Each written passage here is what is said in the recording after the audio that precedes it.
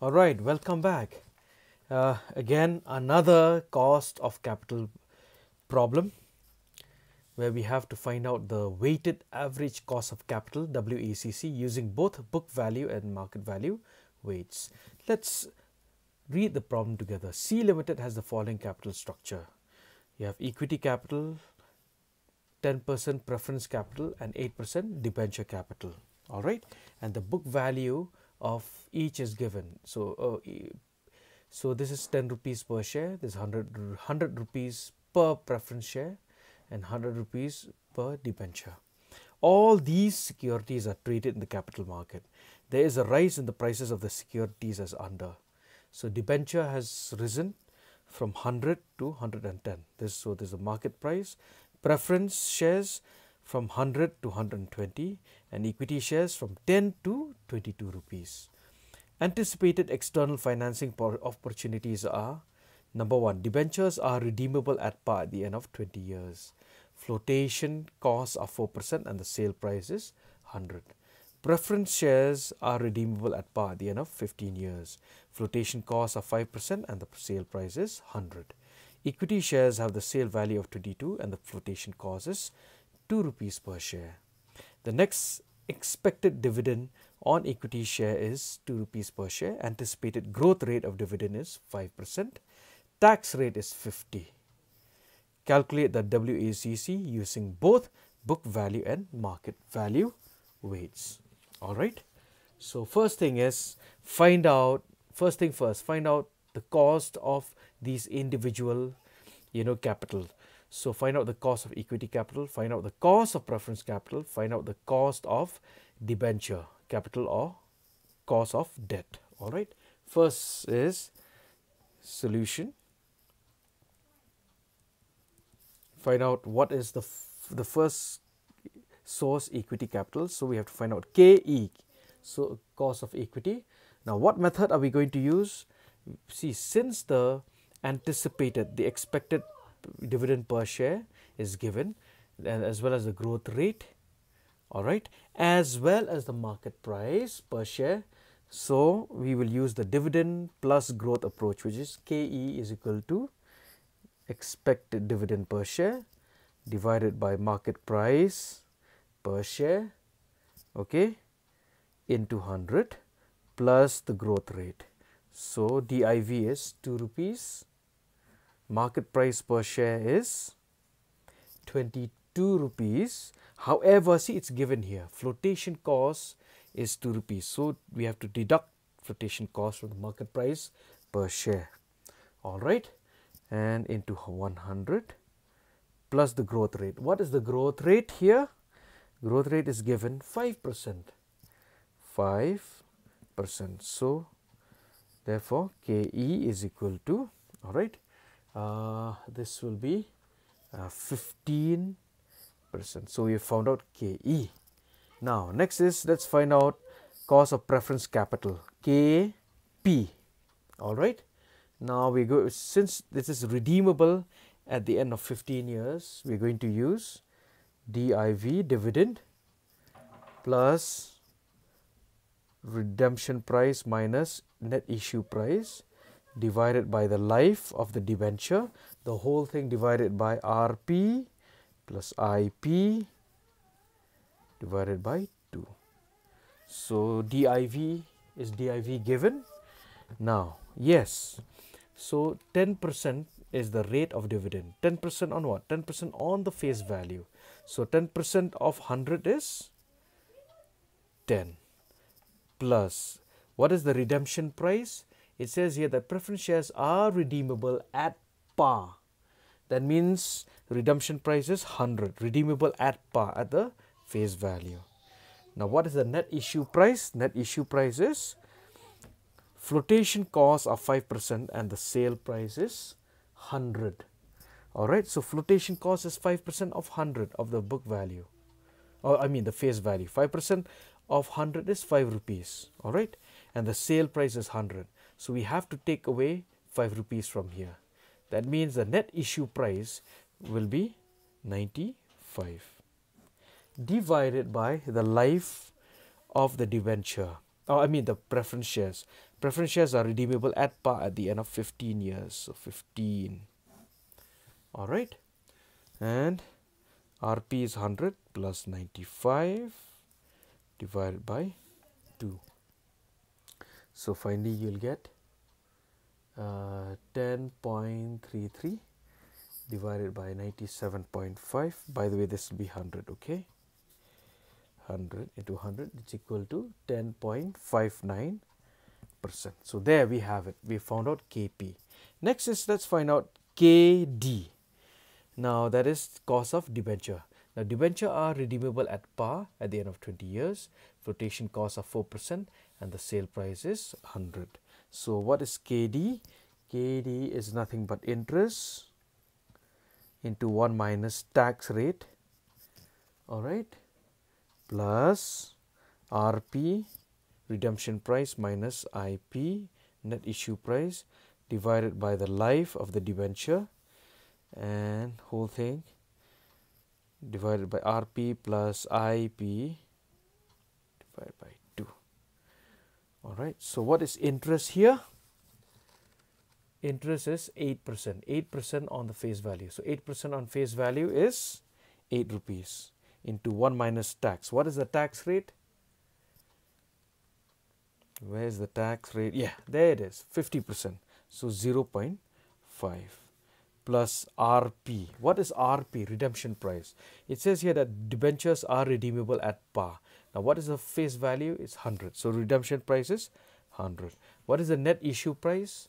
See, flotation costs are 4% and the sale price is 100. So take away 4% from the face value. So 4% of from 100 is what? 4% from 100 is 4 rupees. So 100 minus 4 will give you 96. You get 96. Alright, divided by the life. Now debentures are redeemable at par at the end of 20 years. So maturity period is 20 years. Alright, into 100. Okay, so 100 plus 96 divided by 2. So finally you'll get 4.2 divided by 98 into 100. So the cost of debt or cost of debenture will be 4.9%. There we found out KE, KP, and finally KD. Now let us compute the WACC using book value weights first. Alright, now computation of WACC using book value weights. You have the source, amount, after tax costs, and total cost.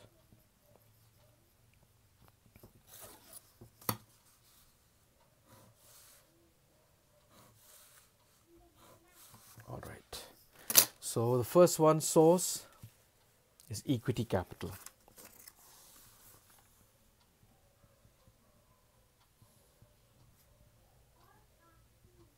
Now, since we are using book value weights, the amount will remain the same. It will be the number of equity shares into the book value of each share. So that is 10 lakhs. And even with preference capital also, preference capital, since we are using book value weights, again it will remain the same, 2 lakhs. Same thing for debenture capital, it will remain the same at 8 lakhs.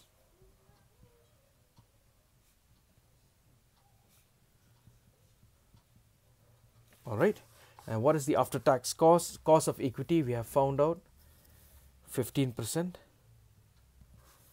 Then cost of preference capital is 10.59%.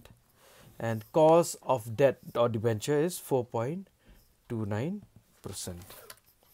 All right. Okay.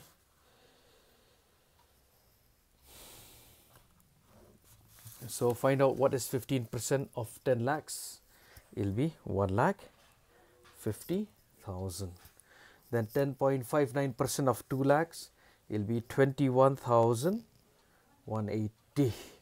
And 4.29% of 8 lakhs is 34,320. So add this will be 20 lakhs or 2 million. And this will be 1,50,000 plus 21,180 plus 34,320. That will be 2,05,500. Now, what is WACC? KO is equal to 2,05,500 divided by 20 lakhs or 2 million into 100, and that is 10.28%. All right, 10.28%. So we have found out WACC using book value weights. Now we have to find out for the same problem. Now let's find out what is WACC using market value weights. All right. Now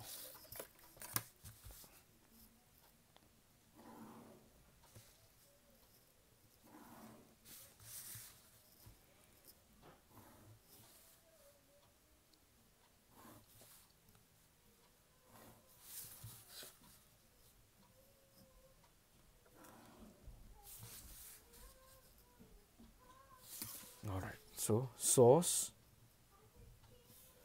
amount,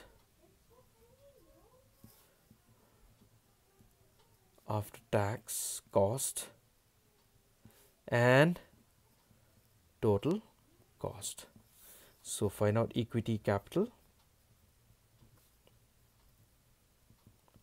All right, by the way, I have to write here WACC using market value weights. All right, so market capital, equity capital. Now we are not going to use the book value, we are going to use the market value 22. So what is the number of equity shares? 10 lakhs divided by 10, so is 1 lakh. So 1 lakh shares into the market value per share 22. So that will be 22 lakhs. All right. After tax costs will remain the same as we have found out. Okay, 15%. The cost of equity is 15%. Now next is preference capital. I'll just write preference, PREF, preference capital. How many shares are there? So 2 lakh is the preference capital, 100 rupees is the book value per share, per preference share. So 2 lakhs divided by 100 will be 2000 preference shares. So 2000 preference shares into 120. Okay, so that will be 2,40,000. Now again the after tax cost will remain the same. KP is 10.59, so after tax cost is 10.59. And finally debentures. Now how many debentures are there? 8 lakhs divided by 100, so you have 8,000. So 8,000 debentures into the market value, which is 110. So that is 8,80,000. Again the after tax cost of debt debenture will remain the same, 4.29%. So what is the amount it will be 33,20,000, and 15% of this is 3,30,000. 10.59% of 2,40,000 will be 25,416. 4.29% on 8,80,000 is 37,752. All right, so add all this. This will be 3,93,168. So finally, WACC using market value weights is 3,93,168 divided by 33,20,000 into 100. It's equal to 11.84%. All right. So there we have it. Okay, we have found out what is the what is the market value. We found out what is the WACC using book value as well as WACC using market value. All right.